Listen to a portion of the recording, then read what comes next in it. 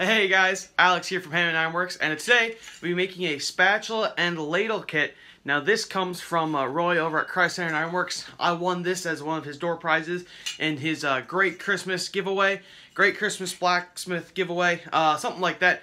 I don't remember exactly the wording on it, but I was fortunate enough to win a set. And that's what we're making today. If you guys aren't already subscribed to him, I don't know what you're doing. He's one of the best blacksmiths on YouTube. Go check him out. His link will be in the description down below. So thank you, Roy, and really appreciate it. We're making these ones today. Alrighty, guys. So the first step to doing these ladle and spatula blanks is actually just take a little angle grinder or file. It really doesn't matter, and just chamfer the edges slightly. Because of that plasma cutter, it does leave a little bit of a rag, and obviously if Roy had to go through and do every one of these, it would take him 3 times as long to do these. So it takes, I don't know, about 10 seconds to do one of them. Just zip, zip, zip, zip, and go around the bowl and call it good. Do the other one. I got the other one heating up in the forge right now. I'm just going to be using my cross peen to texture the handle up and down, and then I'll be working on this very edge once this is established.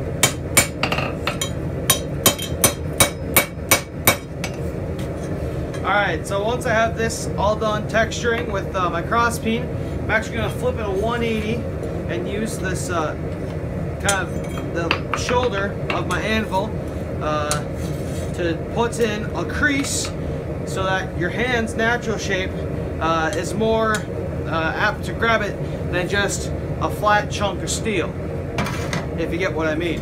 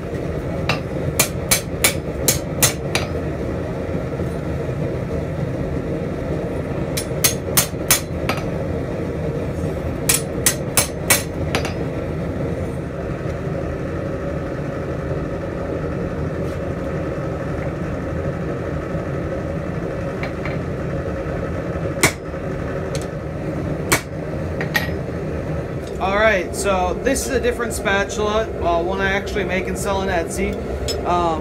This is a bend that I'm going to be putting in it.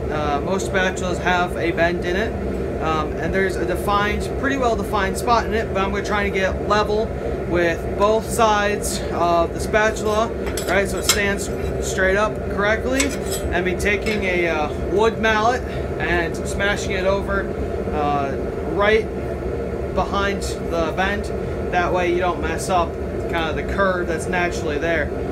This will also, the curve will be naturally defined later As you can see, this is about 80% done. The curve isn't done on this one. It will be once I'm done with it, but yeah. I'm going to put the bend in there.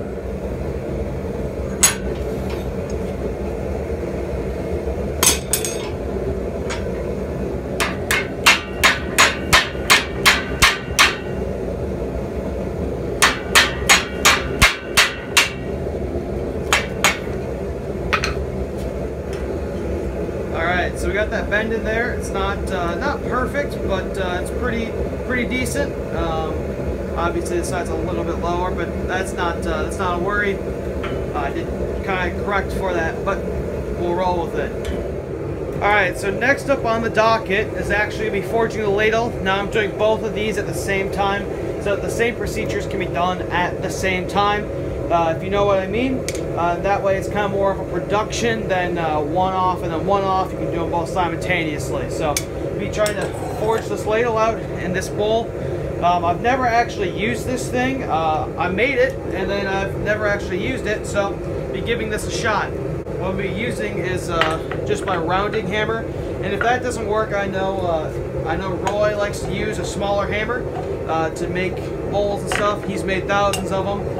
But I have a tiny ball peen, or I have this. I have no in between. The ball peen I have is like a 6-ounce ball peen, and that's like, it's either this or that. So this one I'll be using.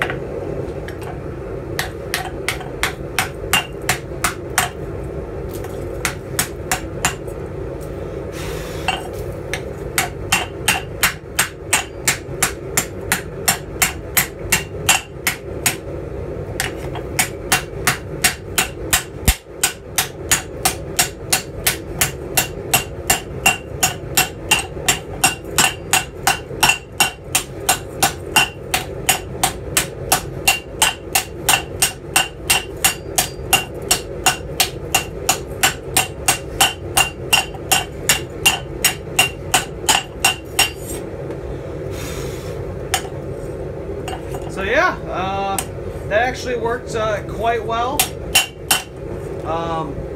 Very happy with how that came out. Now it's not super deep to make a super deep ladle, but this will make just a fine ladle, I think.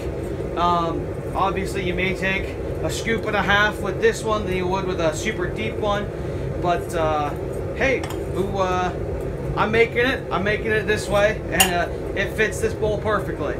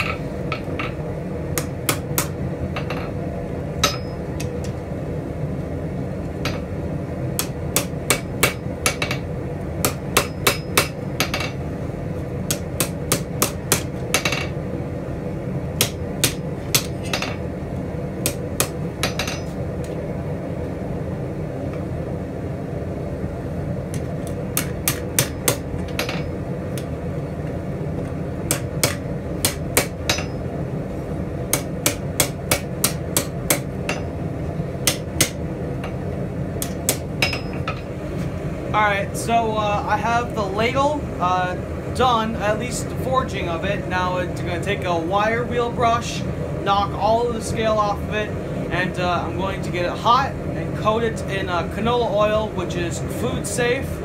And I'm going to be doing the same for the spatula. However, the spatula is not done. The handle is 95% done, but I'm going to be forging out the end of the spatula. I like my spatulas a little bit longer, as you can see, and this one's a little bit more square, so I'm going to be trying to pull it out. I'm going to be using a straight peen to do this, and this is actually from Hannemann over at Island Metal Forge. He makes great hammers, but I'm using my straight peen to actually isolate the metal and push it away. It's going to make the spatula a little bit thinner, which is fine. A little bit thinner gives you a better kind of angle to flip up burgers and whatnot. But we try to pull it out. So that's what I'm going to be doing with the straight peen.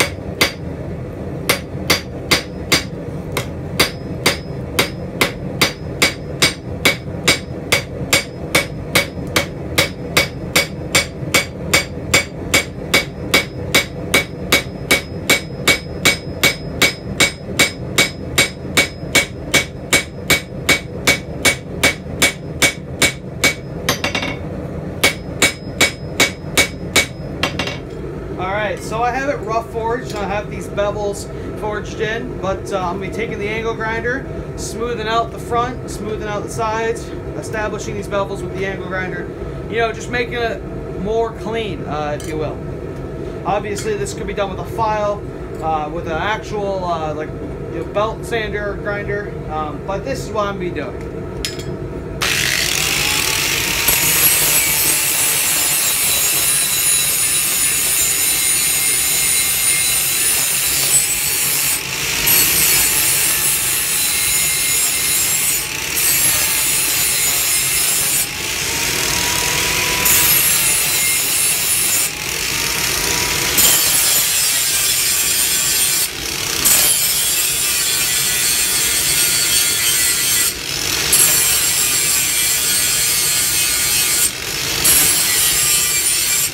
guys, so I got my trusty can of canola oil here. This is what I use out in the shop for coating all my food safe bits and bobs, if you will. So here is the ladle, right? I took a cup wheel and wire brushed off, you know, all of the handle and stuff, and I took a flapper disc and took a lot out of the inside and this back side here, so that you know, it's more, I don't know, food safe, if you will. There's nothing trapped underneath the scale. And then for this one, I just hit it with the ever-living HE double hockey sticks with the cup wheel to take off all the scale and stuff. And the back, I actually used a flapper disc. So, and obviously the handle, just a cup brush. Now I'm going to get these hot.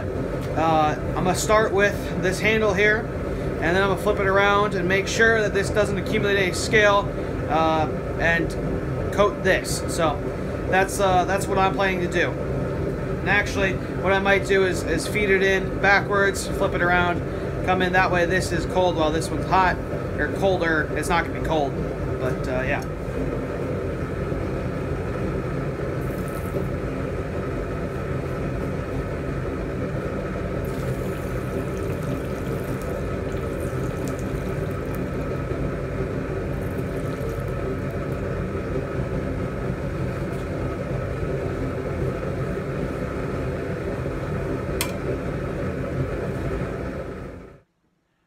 Alrighty guys, so here they are. Got the ladle here.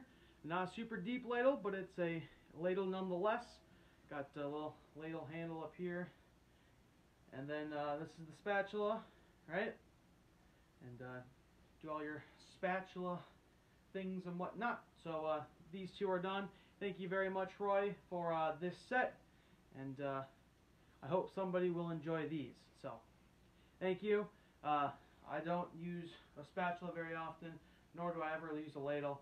I don't cook, or I cook very, very seldomly. So I hope somebody gets some enjoyment out of these awesome blanks that you sent for me to turn into these. So thank you, Roy. Really appreciate it. And if you guys aren't subscribed to Roy, I'm not sure what you're doing. He's one of the best blacksmiths around doing YouTube videos, so go check him out. He'll be linked down below. He is an excellent teacher and a phenomenal blacksmith, and I've had the pleasure of meeting him once, so I really appreciate everything you do for the community, man. Thank you, and thank you guys for watching. If you haven't already, sub to him, and drop a subscribe down below if you like what you see, and leave a like if you would. So, thanks guys. Peace out.